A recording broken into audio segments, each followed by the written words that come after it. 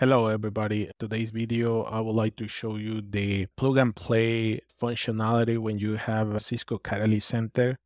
If you are not familiar with the plug and play, this is the easy way to onboard the switches, wireless controller, routers, access point.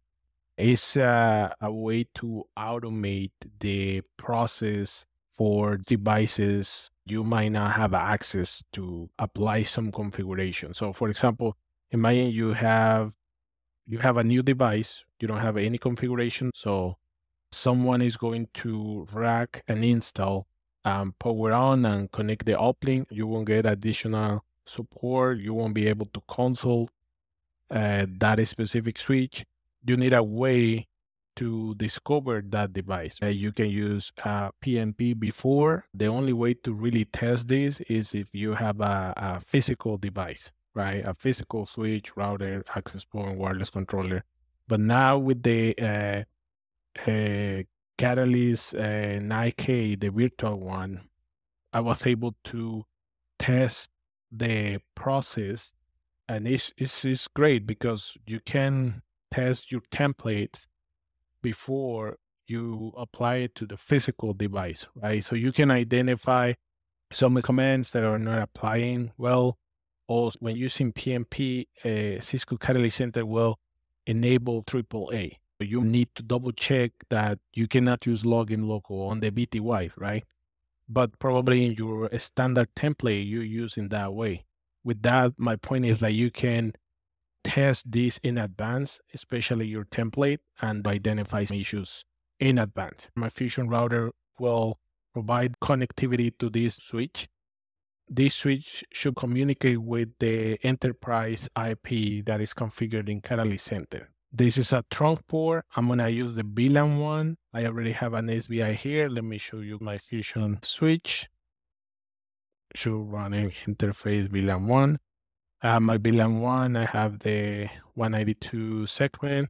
I have my DHCP relay that is pointing to my Windows server.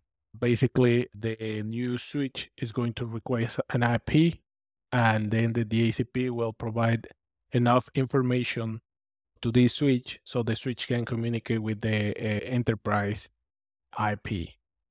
It's a trunk port, interface trunk.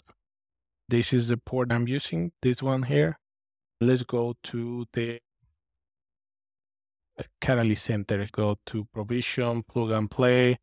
In this version, you will see that you have all the steps required for this process. You just need to follow these steps to use PNP. So I will use the add device, single device. You have the option also to synchronize with your smart account. If you have our RMA, Cisco might put everything in your smart account and you don't really need to do anything else. But in this case, we're gonna do it manually.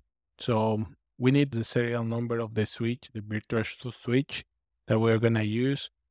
Let me see if I can find that information. I don't remember where. This is the serial number and product ID. This is the Catalyst virtual device. And the name is going to be border node because I would like to add another border node to my deployment. You add the device. So you have the basic information for this device, the serial number, the product ID, but you don't have any IP. Catalyst Center can't claim this device because there is no IP, there is no reachability.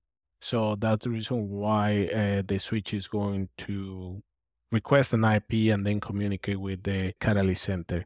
Let's start this device. I'm wondering if I have the right serial number.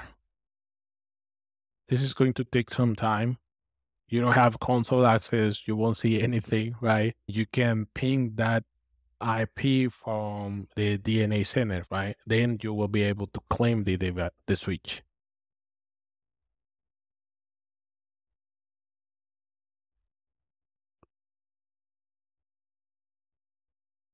Mm.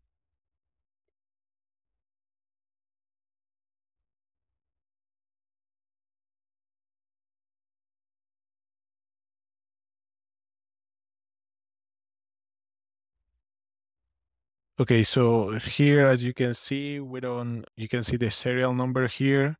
If you are testing, you don't need to press yes or no here, right?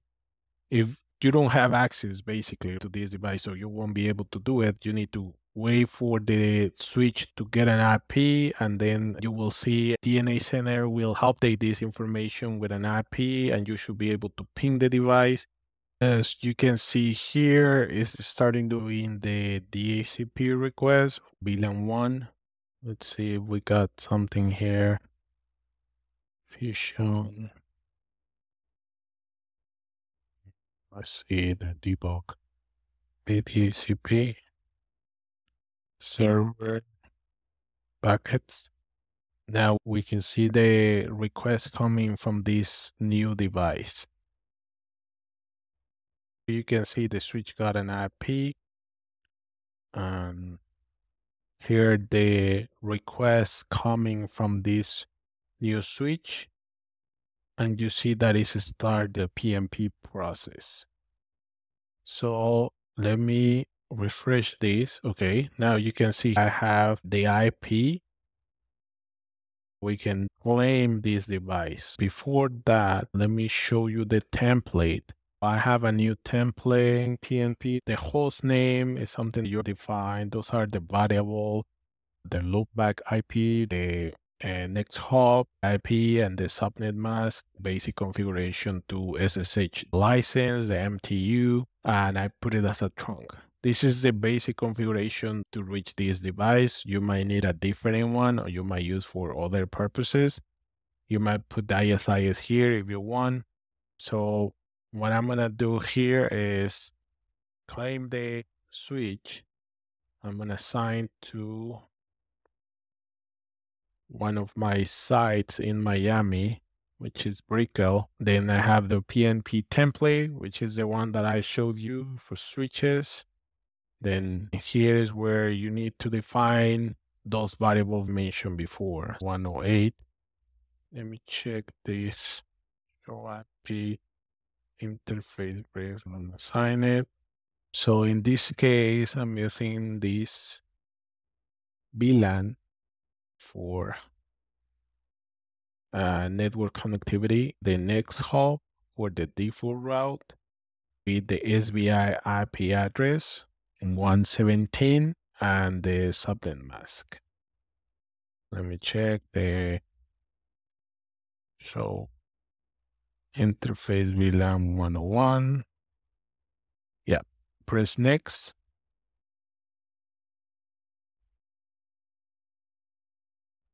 Here you have the summary, preview the configuration. This is what is going to push DNA Center, the username, an MP, all that. This is the device details. I cannot do it with this virtual device, but if you have a golden image, it's going to upgrade the switch, and then it's going to apply the template. It's going to do everything in one shot. You don't need to later upgrade the switch. It's going to do it automatically. So here you can see the CLI preview. Here's where you can identify if there are some kind of issues here. And okay, close this and claim the device. Let's see what happened.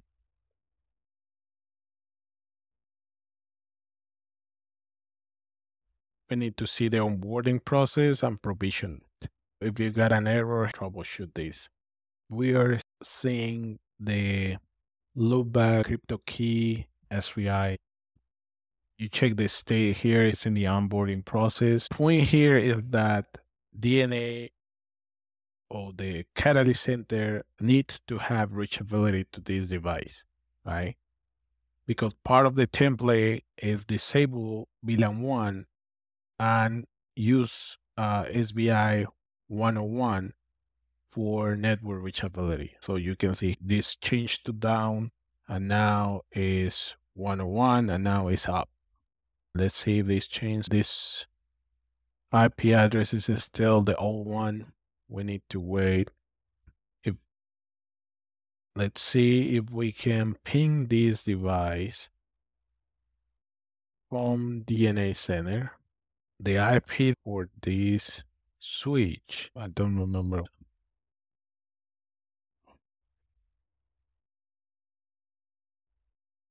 Okay, let's say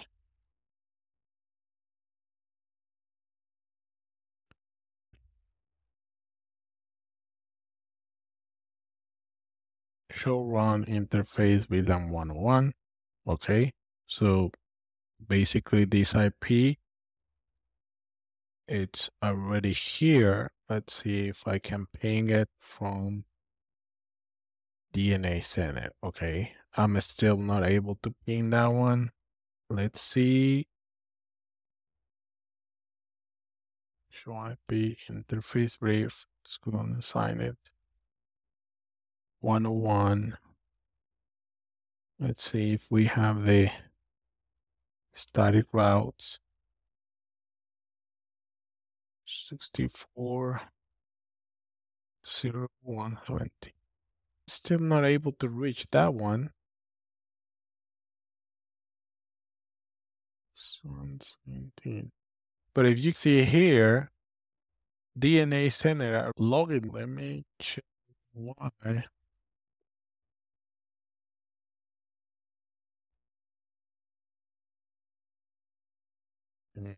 192.1.255.105. I need to source from the loopback.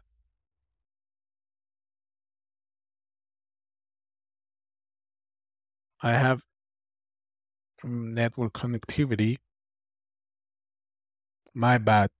We need to use the loopback, right? This is the temporary IP that I use for that connectivity between the fusion and the new switch, but I need to use the loopback, which is the one that DNA Center will use for network connectivity. Okay, so now it's working.